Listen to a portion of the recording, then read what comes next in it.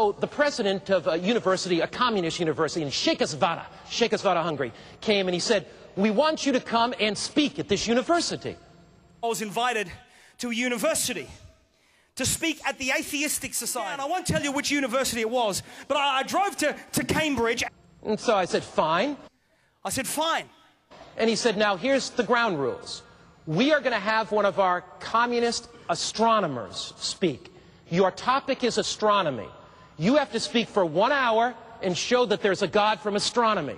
Then our astronomer is going to speak for 1 hour and show why there is no God."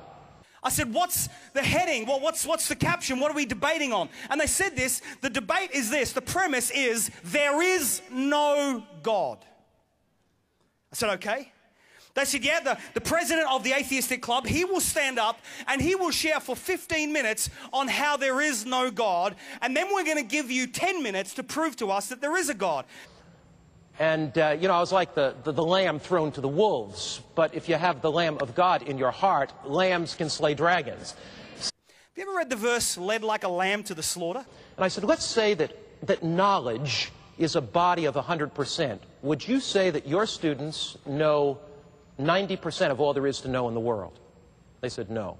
I said, just intellectually, did they know 50% of all there is to know? No. Did they know 20% of all there is to know? Of all this great body of knowledge, of every fact and knowledge in the world, let's say your students know 5%. Just from an intellectual standpoint, they said, well, Dr. Philly, they don't know 5%, but I'm going to give them 5%. I said, this circle represents knowledge. Everything that could ever be known about any subject fits in there. All the sciences, all the arts. You're an intelligent man. You study at this university. How much do you know of everything that could possibly be known? If your students know 5% of all there is to know, it means that they don't know 95% of all there is to know. Intellectually, is that a good argument? I said, so that's what you do know? He said, yes. I said, and that's what you don't know? He said, yes. But this does exist, you just haven't discovered it yet. Yes. Now let me ask you my next question. If by your own admission your students only know 5% of all there is to know, could it be possible that God exists in the 95% of the knowledge they don't have? Is that possible? Therefore, could God not exist in a dimension that you haven't yet discovered? So you're not an atheist, at best you're an agnostic.